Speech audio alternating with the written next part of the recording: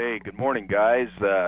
This is your Great Plains no-till reporter, Guy Swanson, calling in today from Dodge, Nebraska, west and slightly north of Omaha. We're in Rolling, Nebraska today with the SDX, which has become a superior machine for placement of no-till nutrients in pre-plant corn production. I've got to tell you that this machine is impressive.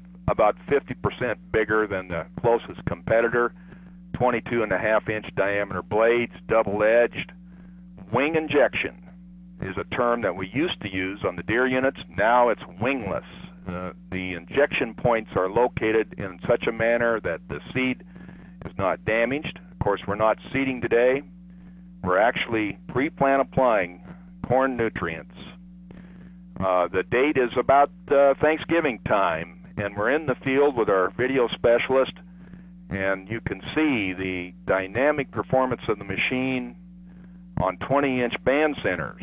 We're placing ammonium thiosulfate with the 2KP metering system, and we're also applying NH3 at about 140-pound rate at about 7 miles per hour with the Exactrix 2KC Weighmaster, which is dynamically weighing and scaling the material as we apply it.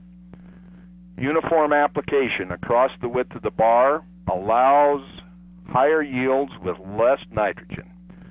Our yield goals are in the 200-plus bushel range. The goal is to apply very uniformly with no tillage. And as you can see, a unique tool for management of nutrients and no-tillage farming.